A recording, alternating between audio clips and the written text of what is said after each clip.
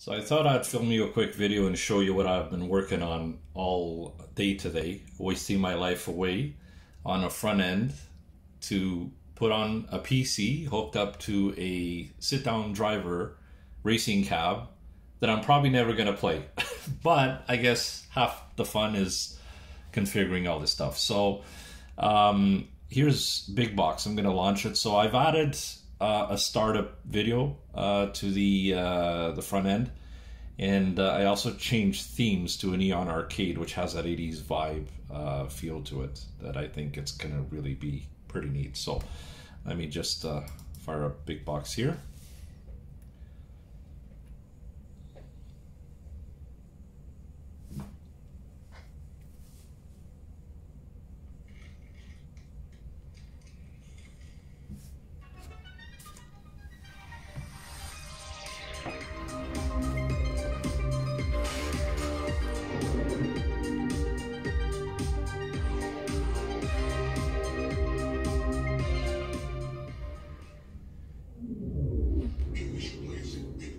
And then it kicks into the front end with the neon theme I've got set.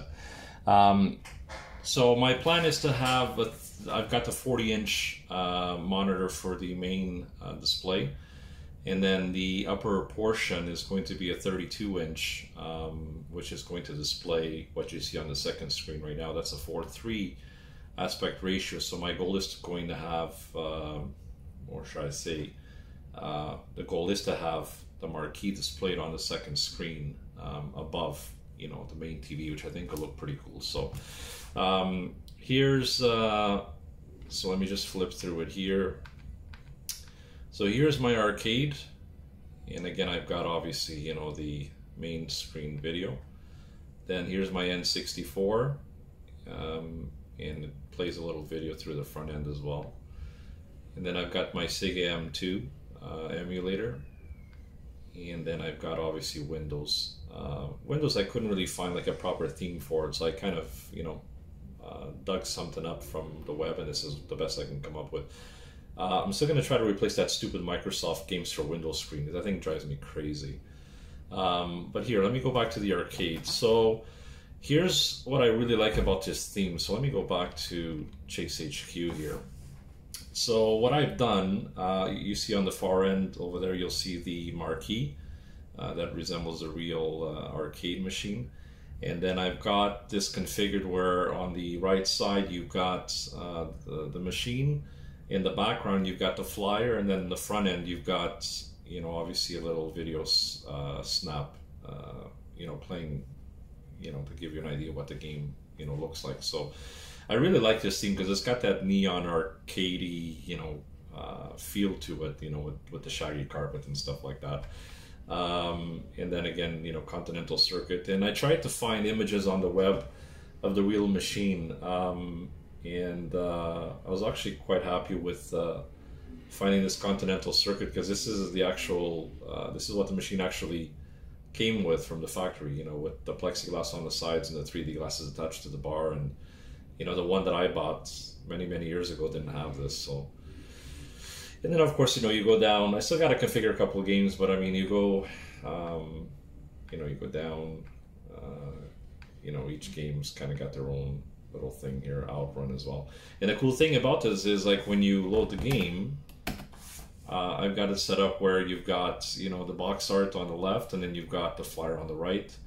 And again, once you load the game, the marquee stays in. And the one thing I like about this theme is, as opposed to the other one I was using, on the on the second monitor where the marquee is placed, it just used to have a black background.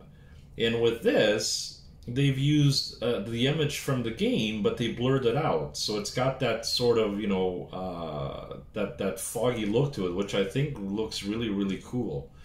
Now, of course, this is all configured on my desktop. So I'll have to move this over to my PC probably the next couple days. But overall, yeah, I'm pretty happy. Again, you escape here, and then go back here again. And let's say, you want to download, obviously you want to go Chase HQ, and again, Same thing, hit enter, and there's a box art, and there's the flyer. There's also options to put in the PCB image and stuff like that, which I thought was pretty cool. I played around with it, didn't really like it. I kind of like this, and again, you see on the far screen again, you see how you've got like the like the blurred out background behind the marquee, and I'm really digging that. I think this is going to look really nice on the third monitor. So yeah, hope you enjoy this, and go out and spend another $100 on a 32-inch monitor, because you want to, and you're going to mount it and never touch it ever again. So yeah, until next time, happy driving.